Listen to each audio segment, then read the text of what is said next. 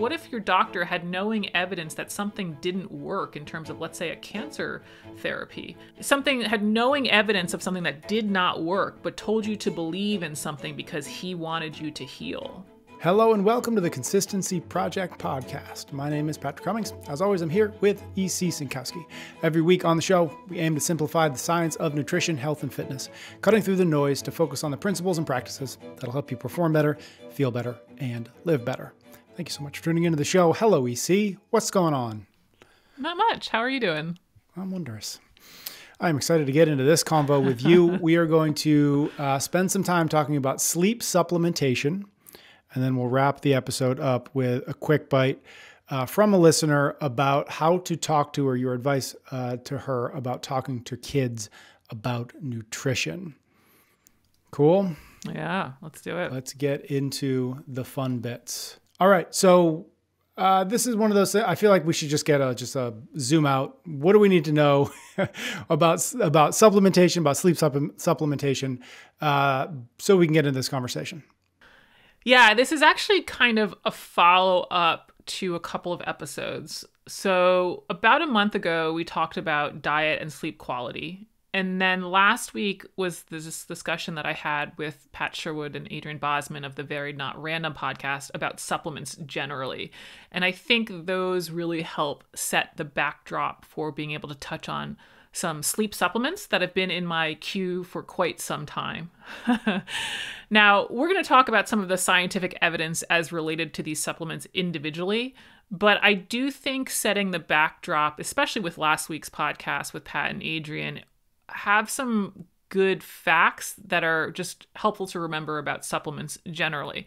Those include the fact that in 2021, the U.S. supplement market was $50 billion with $900 million spent in marketing.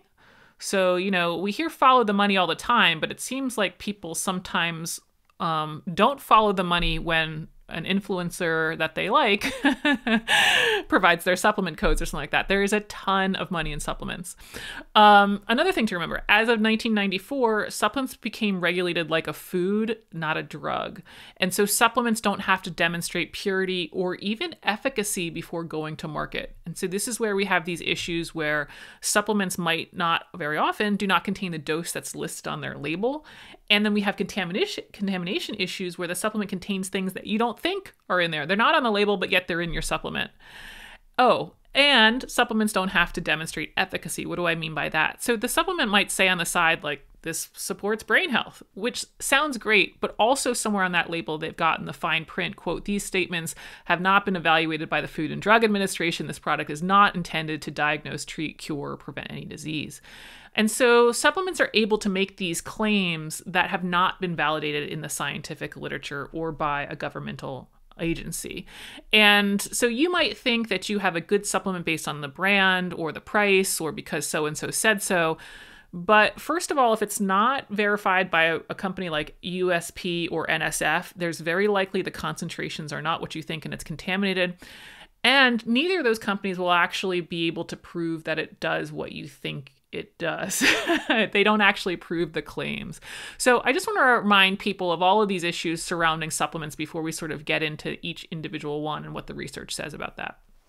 Take it. Okay. So in the episode that you referenced, the sleep and diet one we did about a month ago, I remember we talked a fair amount on the complexity of actually just measuring sleep.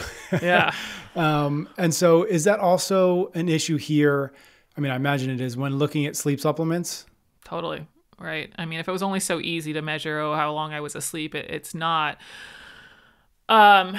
Yeah, measuring sleep in the sense, especially of, is this relevant to the outcomes we want in terms of weight, health, and fitness is not really cut and dry. And so these studies, just like they would for just looking at health or diet quality, in terms of supplements, we're also going to have studies look at various measures of quantity and quality.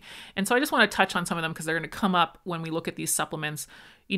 Sleep quantity, okay, great. That's how many hours we spend asleep. Some of the more common quality measurements include that sleep onset latency, how long it takes you to fall asleep. 10 to 20 minutes is a good, healthy guideline. Sleep efficiency, how many of the hours that you spent in bed were you actually sleeping? 85% or higher is a good measure of sleep efficiency or a healthy measure of sleep efficiency. And then there's this popular questionnaire, the PSQI, the Pittsburgh Sleep Quality Index. It's 19 questions that the person self-reports, gets a weighted score out of 0 to 21. And if you have a higher than a 5, it indicates some sleep disturbance. But that then is going to be influenced by the individual's perception of sleep. And that's what gets really interesting about this. There's other measures of quality, but those are the ones that I want to highlight right now. And, again, we have to remember, especially once we get into supplement and supplement claims, that something on paper could change, but that might not change my, functionality, for lack of a better word. That maybe a supplement does decrease my sleep latency by 5 minutes. So, studies show that this supplement improves sleep quality, but what does that really mean in terms of my weight, health, or fitness? Probably nothing. And so we have to be aware of all of these different measures of sleep quality that might be coming into play, as well as, is this really relevant to an outcome that I am interested in? Got it. Okay, so I think we're going to get into a handful of supplements, but we can't start without starting with the big one, which is melatonin, which is probably the one that most normal people have certainly heard of, if not tried. So let's start there. What do we know? What do we think about melatonin? Yeah, probably, like you said, the most common sleep supplement. Melatonin is that brain hormone. It responds to darkness. It helps us set that circadian rhythm, processes that happen on these 24-hour clock cycles. And supplementation doesn't seem to be that helpful to improve sleep. So there's a 2013 meta-analysis of melatonin for sleep disorders, which includes insomnia, but other things like narcolepsy and obstructive sleep apnea. But it's looking at 19 studies. It's got about 1,600 subjects. And it demonstrates that melatonin decreases sleep onset latency and increases total sleep time and improves overall sleep quality. Which, if I were just to read that sentence, as I did, it sounds super promising. But that's when you then have to look at, okay, how much are we talking about? Because when you look at the magnitude of the changes relative to sleep latency, it reduces my sleep latency by 7 minutes. It increases my total sleep time by 8 minutes. Ruh-roh, right? So this is where, again, I just want to highlight that a supplement company, even very ethically and honestly, could say something like, studies show melatonin improves sleep. And yes, technically, statistically significant it does, but does increasing my sleep time by 8 minutes do actually anything for me in my life? No. I found also 2 more recent reviews from 2022. They're the Lowe and the Fatima papers in the show notes, both looking at about 20 to 30 randomized controlled trials each. They both found that melatonin improves sleep quality. This one they measured by that PSQI, that self-reported questionnaire that people take about their sleep. Now, what they found, though, is that the measurement on the questionnaire improved by about 1 point. And if you recall, I said that it's on a scale from 0 to 21, and above a 5 is a problem, right? So this is another example where, okay, great. So it found that it improved your questionnaire rating by about a point.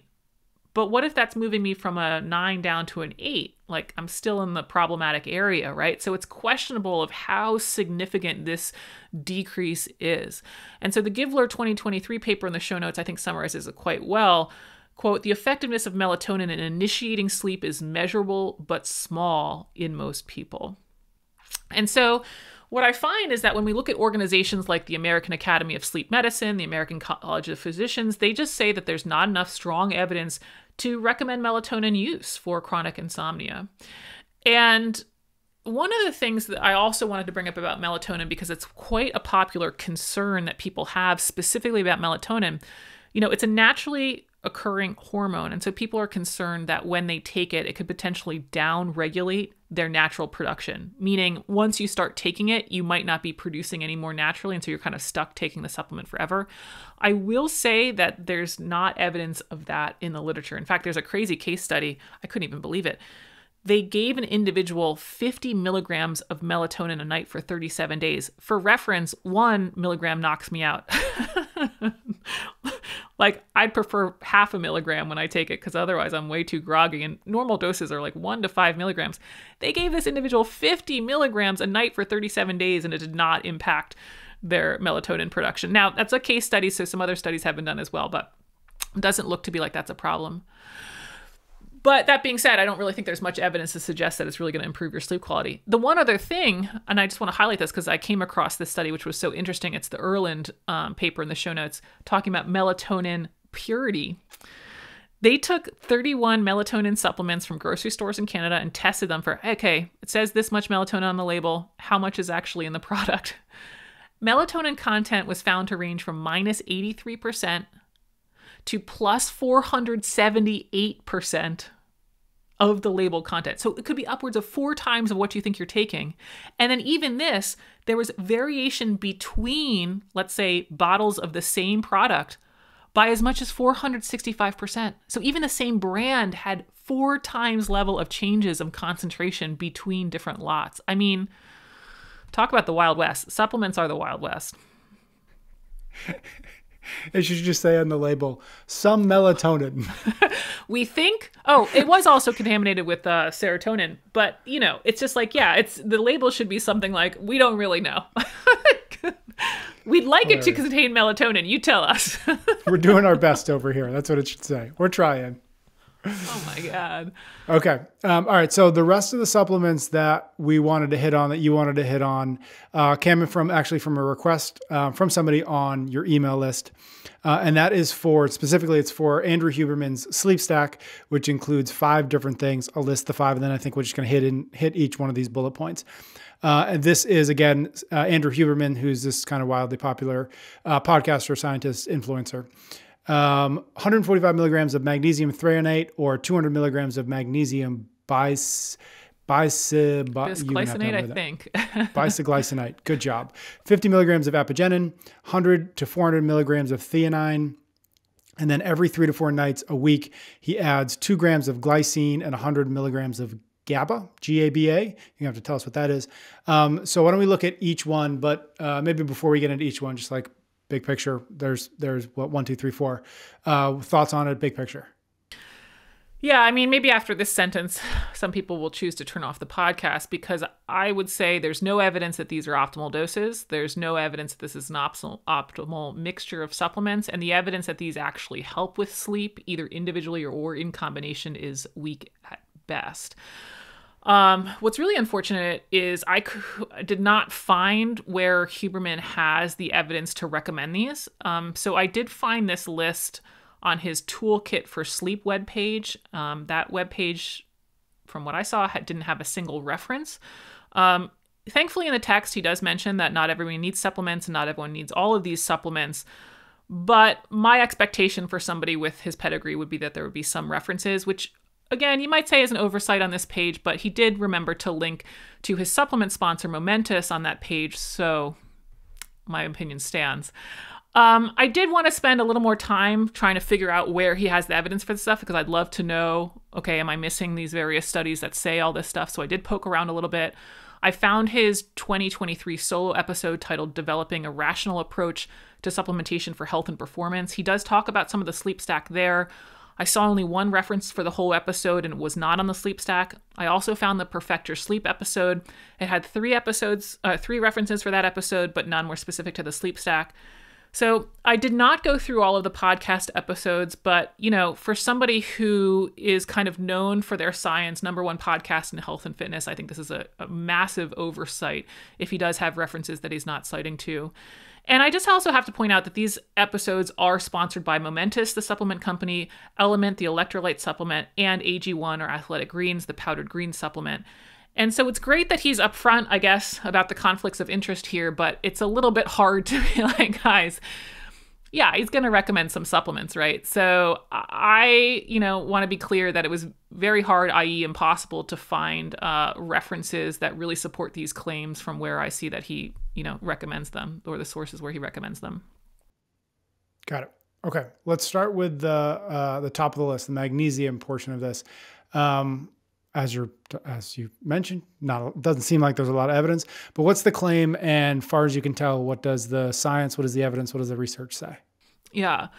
So from what I understand, he recommends magnesium threonate or magnesium bisglycinate as the specific forms for helping to sleep because they will pass the blood-brain barrier and that they really help the person fall asleep. In other words, reducing that sleep latency, kind of because they produce this mild form of drowsiness. Now, I don't really find that in the evidence. I did find this Ma 2021 paper in the show notes. It's a meta-analysis combining the results of 3 randomized controlled trials for magnesium supplementation and insomnia.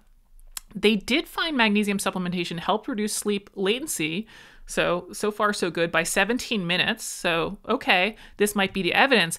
But the problem is these studies used a different form of magnesium. They used magnesium oxide, which specifically Huberman does not recommend. So I don't think this is what he could be referencing. And I will also say that this study says that the 3 studies they look at are, quote, supported by low to very low quality of evidence, and that the clinical significance of the change in sleep latency is debatable because other measures of sleep didn't change. Like the people didn't report better sleep quality overall. You know, if somebody falls asleep faster, but then they're up all night later, shortening sleep latency might not be clinically relevant.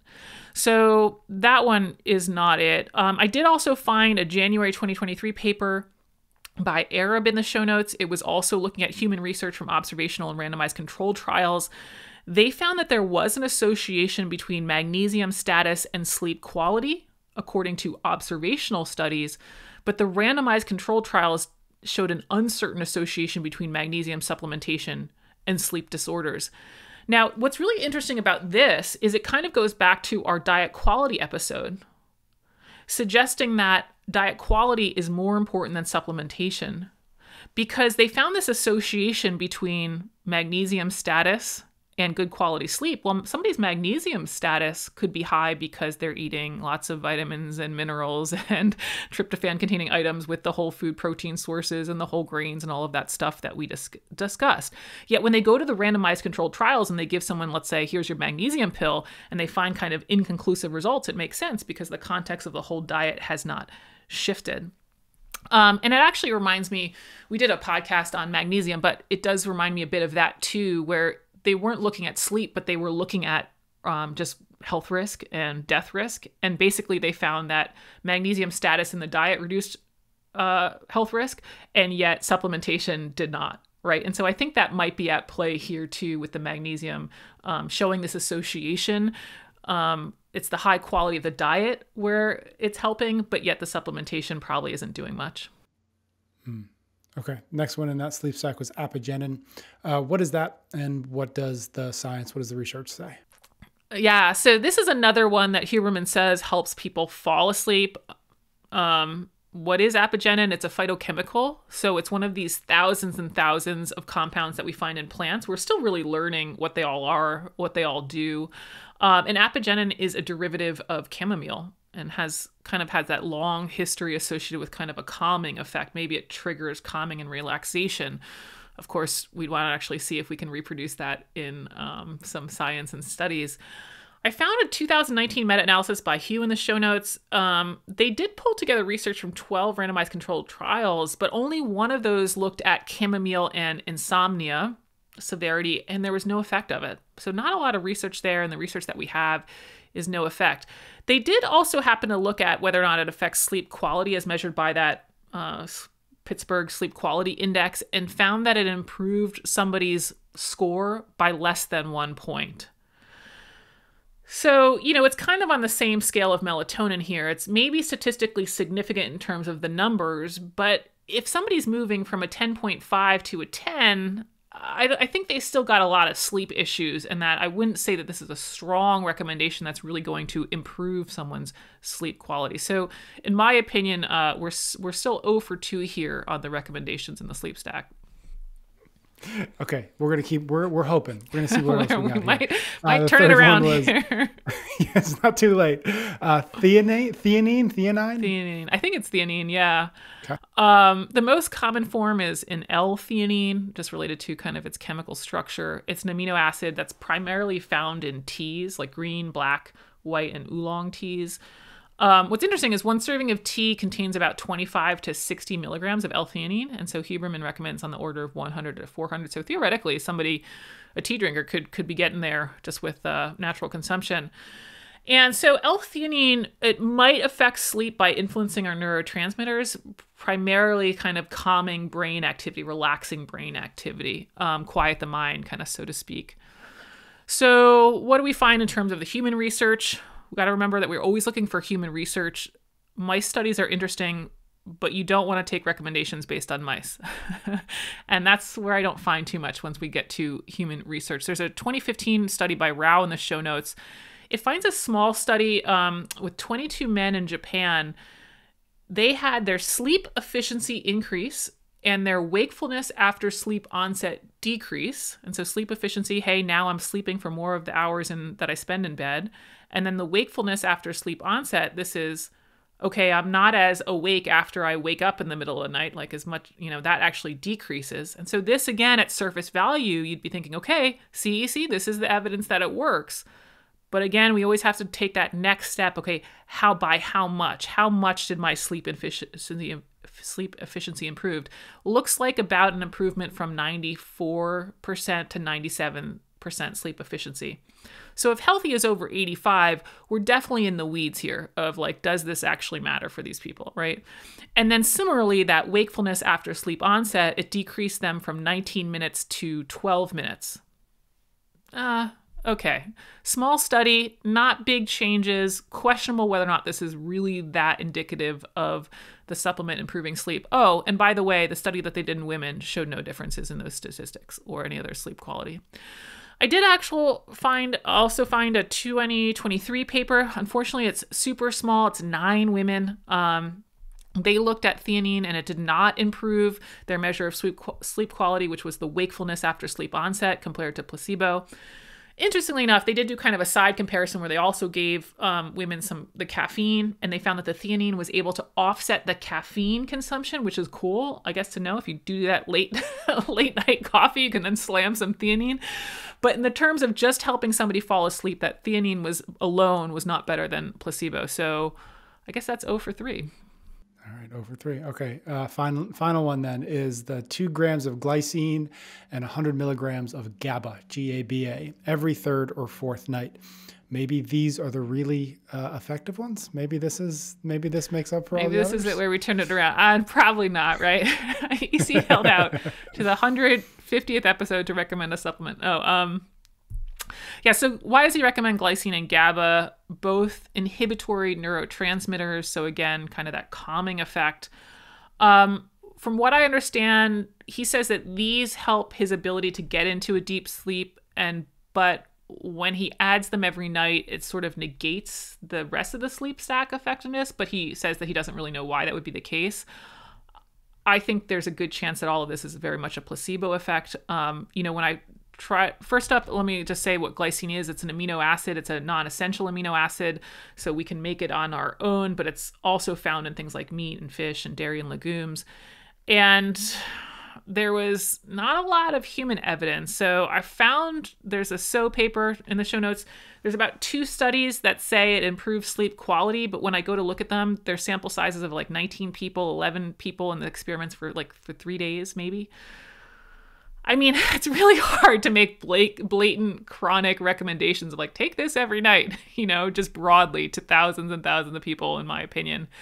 And then GABA, this is actually a non-proteinogenic amino acid. So we don't really use it in building proteins, but it's got a structure of an amino acid.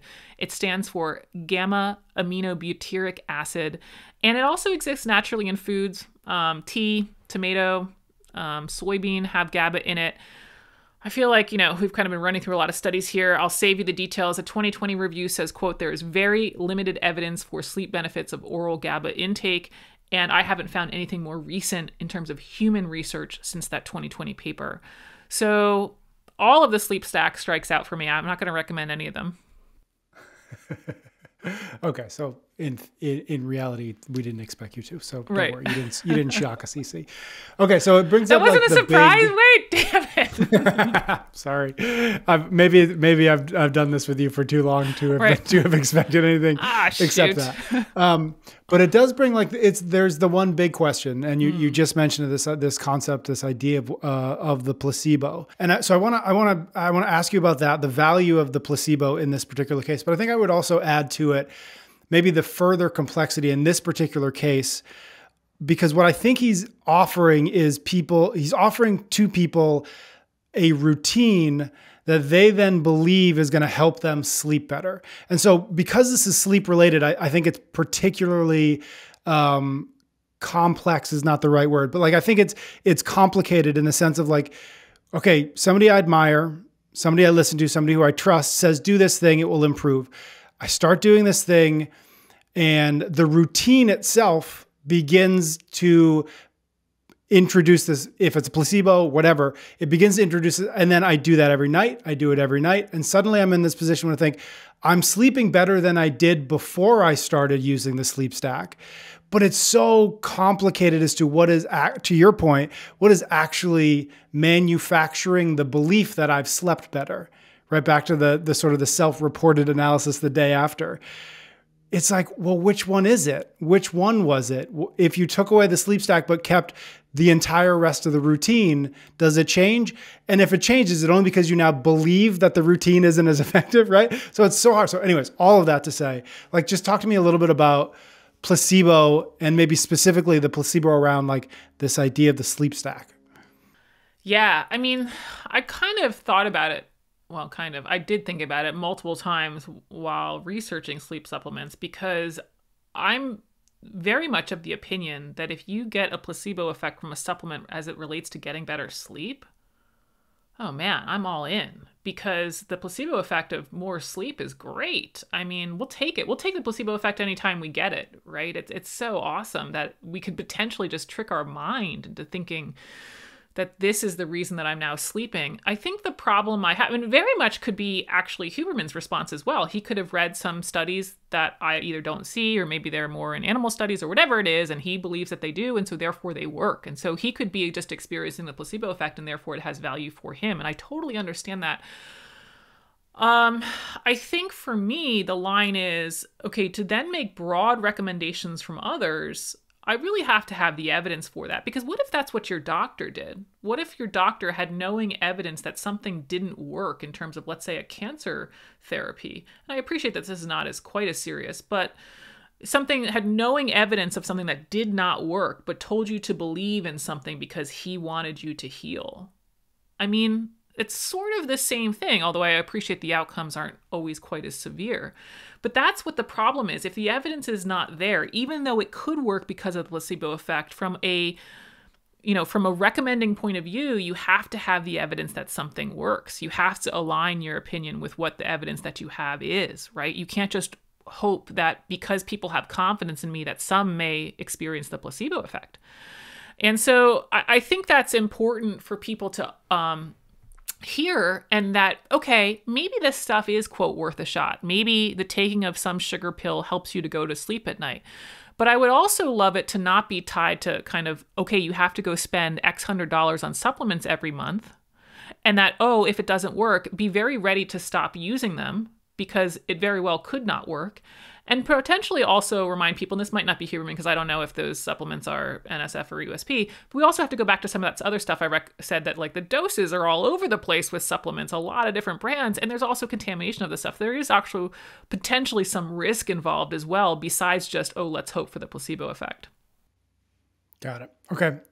In our previous conversation about diet and sleep, we hit on sleep hygiene. We just hit on some of the best practices that absent supplementation that we can do to improve our sleep quality and our quantity. It might make sense to revisit them to the degree that you feel like it's worthwhile. Yeah, I mean, after a litany of, hey, don't use these supplements, people might be left with, come on, AC, let's give us some stuff to do. And we did. We talked about some of those basic diet and lifestyle practices. I really liked this list. It's actually a list of 14 things. It's from the American Academy of Sleep Medicine. So this is this group of physicians and scientists and other healthcare practitioners that are all giving these sleep recommendations. They're the ones who really don't recommend melatonin. They don't really recommend any supplements. I mean, I went to their store on their website. There was no supplements there to be found. But anyway, there's just t-shirts. T-shirt. Yeah, if you want to go get a t-shirt for the American Academy of Sleep Medicine, they've got it. But so they had this sleep, and it was especially on the page related to kind of how to improve short-term insomnia. And I just want to kind of go through it because I thought it was a nice bullet point list. Number 1, keep a consistent sleep schedule. Get up at the same time every day, even on weekends and during vacations. 2, set a bedtime that is early enough for you to get at least 7 hours of sleep. 3, don't go to bed unless you are sleepy. 4, if you don't fall asleep after 20 minutes, get out of bed. 5, establish a relaxing bedtime routine. 6, use your bed only for sleep and sex. 7, make your bedroom quiet and relaxing. Keep the room at a comfortable, cool temperature. 8, limit exposure to bright light in the evenings. 9, turn off electronic devices at least 30 minutes before bedtime. 10, don't eat a large meal before bedtime. If you're hungry at night, eat a light, healthy snack.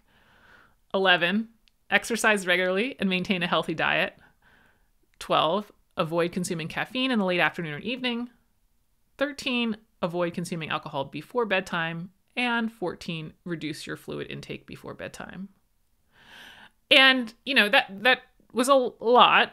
I think it's easy to understand why people are like, come on, EC, just tell me a supplement, right? I mean, all of these things, I love how, exercise regularly, maintain a healthy diet was just slipped in there as one of the 14 bullet points. And yet, it's something that a lot of us really struggle to do consistently, right? And so I think this list is just really valuable. It's like, tell me that you've really done all of these things. You've really checked the box on the sleep hygiene before you try to go into, maybe I'll get the placebo effect from L-theanine, right? Give it a real shot for 4 weeks to get your system and your schedule in place and to do all these things. And then tell me, that sleep didn't improve. I think overwhelming percent of people are going to see a massive improvement in sleep by adhering to these. And I know that was a lot. So in the email list or in my email that I'll send out with this podcast, I'm going to include kind of this checklist. So if you're not on that, that's optimizemenutrition.com/email. Okay, so my nightly routine of sitting in bed, watching Netflix, eating a pint of ice cream, and drinking a vodka and Coke. Not. You're telling me that this is negatively affecting my sleep? Because I was also taking quite a bit of supplementation. Right. Yeah, the eyeballs glued to the scrolling of the phone right before you go to sleep might... watching all the TikToks might not be it. Might not be the optimal. I watched all of TikTok the other night, the whole of it. Oh, dear. Took a while, but I got through it. I was going to say, that's it. Okay, see, thank you. That was great. We are going to jump into a quick bite in just a moment. But first, I wanted to ask you, if you're enjoying this show, if you enjoy this episode, please do share it with a friend. It is the single best way that you can help us continue to go and grow and continue to get this message out that all you really need is fruits and vegetables and to move your body. And that's the beginning and the end of it. So thank you in advance for sharing it with a friend or a cousin or a colleague. Okay. Quick bite is when we take a listener question and we just give you kind of 5 or 10 minutes to answer it. We've got one this week from Ashley. This is what she sent over. I wanted to get your input on how I communicate nutrition with my girls who are 3 and 6 years old. Because quote unquote calories is such a loaded term, I've started talking to my girls about how each food gives us different amounts of energy to get through the day. There's sustaining energy where when we eat food high in protein or fat. There is quick energy when we eat food high in carbohydrates like fruit or crackers. There can be dense energy when we consume food that is high in energy but doesn't have much actual substance like cake, candy, ice cream, etc. And there is food that provides optimal energy that gives you what you need and may make you feel more full, like fruit, vegetables, oatmeal, etc. When we consume more energy than our body needs, we store it for later use, and oftentimes we never actually use it later. This is why we make choices that provide optimal energy for us. We can eat dense energy and enjoy it, but realize that we may feel hungry later and don't need any more energy, or at that point, reach for food that provides more optimal energy, like fruits or vegetables. I would love your thoughts on this approach. Yeah, I think there's a lot of good pieces in there. I do like the focus not on calories and weight, but just on the idea of energy. I think that's great, especially if they're involved. It doesn't even have to be sports. I was going to think sports is an easy one, right? Like you have energy to run around the soccer field or whatever it is they like to do.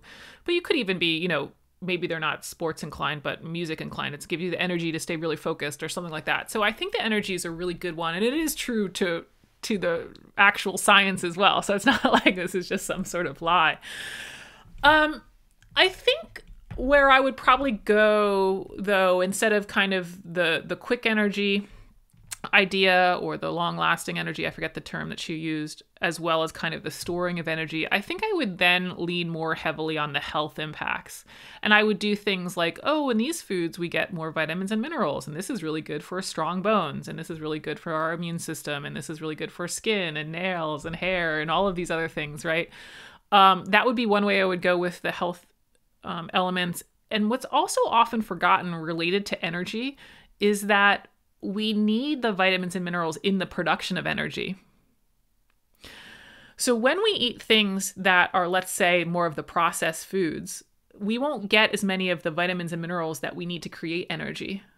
And so you can also make the discussion of, okay, we need to produce energy and we need a good balance of, you can say carbs or fat, and vitamins and minerals. And some of our foods have a really high balance of carbs and fat and not a lot of vitamins and minerals. And other ones have lots of vitamins and minerals and not a lot of carbs and fat. And so we need a mixture of them, right? We need a good amount of the whole foods and not as many of the processed foods. I would go that way as opposed to talking about the storing of energy and the quick energy. The quick energy thing, it's kind of just a misnomer. It's not really how our bodies work. And I think it continues to perpetuate how people think about food in the sense of, we don't necessarily have these really problematic issues from eating something that's a higher glycemic food. And instead, we want to talk about like the whole quantity and the whole diet. And that's really why I don't like going down kind of the quick energy route and instead focusing on, okay, what does the whole diet look like? And the whole diet needs to include those vitamins and minerals to help us with energy production and all of the other stuff. Good eyesight, good skin, hair, nails, good immune system, blah, blah, blah. Well, the one thing I was thinking about when looking at that question is, she started it off with this idea of like, I don't want to talk about calories. And yet so often with our conversations, like we have to eventually get back to talking about calories. And I get that there's this sort of like social whatever around calories and there's the stigma of them. But I'm just curious, maybe specifically thinking about kids and how Ashley could perhaps, evolve how she talks about these things as her kids get older. Like how do you have the honest conversation about calories without demonizing them, without overcomplicating it? It's one of those things, like at some point you should be probably talking about calories. Yeah, that's a great question. Or not. You tell me if not. Yeah. I mean, I think high school can handle the conversation. I think it might even be the best time for it. I have to guess that most parents are allowing their high schoolers use cell phones with TikTok and Instagram and whatever else models on there. So it could be the perfect intervention to be like, okay, so we also have this issue where bodies represented in the media are not normal, not necessary for health. And let's talk about what a healthy body size could be. And I know we've talked about that here a few times, but just for a quick reference, the body fats associated with health for women are 20 to 30%, and for men are 12 to 20%. Which are certainly more body fat than what we see on the cover of Muscle and Fitness magazine, and to actually show those kind of bodies, sizes, stuff like that. And to then explain that calories are part of achieving that kind of healthy body fat range. I think that's a good time to do it, of course, depending on the readiness of the individual. And of course, if there's other issues surrounding them that might be better handled by somebody else besides necessarily the parent. But yeah, I think high school is of the age to, and why not, right? If they're going to start heading out to their own world on their own, better to get some education at home before just kind of left to their devices of diet culture and everything else that comes with that. Left their own devices on their devices. Yeah, quite literally. All right. Anything else to Ashley?